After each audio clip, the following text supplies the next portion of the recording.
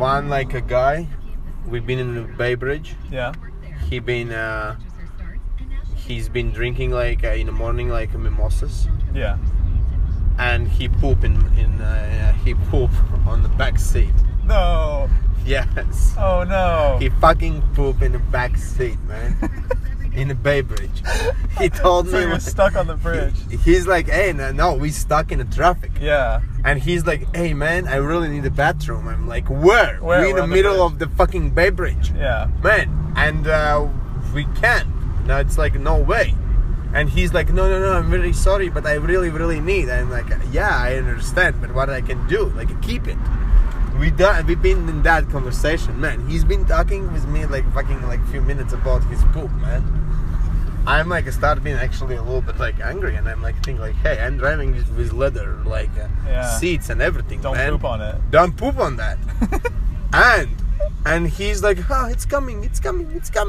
And I smell it's coming. Oh no, man. I'm like, man, are you fucking kidding me, man?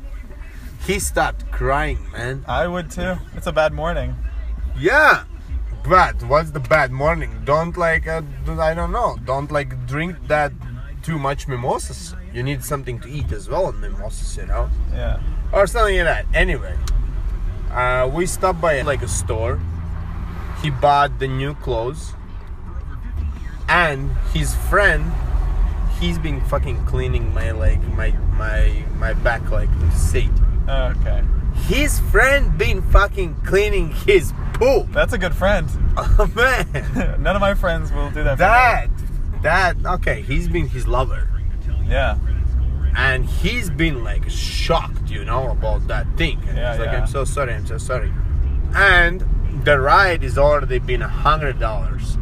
And he give me $80 like tips. Okay, good. So kind of. Not But you worth it. But you see, still in my mind that fucking poop in my seat. Yeah. At the beginning of the ride, if he had been like, hey, I'll pay you $80 to let me poop in your car, you would have been like, hell no, right? Of course. So it's not really worth it. This is the thing.